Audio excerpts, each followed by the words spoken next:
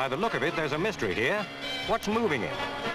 Well, he's driving a hovercraft, not one of the huge things the armed forces have been demonstrating, but the Puff Duck.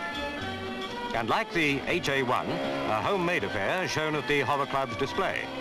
All the exhibits were do-it-yourself machines, built to prove that hovercraft provide a new sport for anybody who takes the trouble to construct one. The owner of this one calls it Buccaneer. The show was held in the grounds of Lord Brassey's country home near Peterborough. Lord Brassey, a hover enthusiast himself, believes the new hobby is going places and may hasten the day when it'll be no more unusual to own one than to run a car. He tried out one of his own on the lake.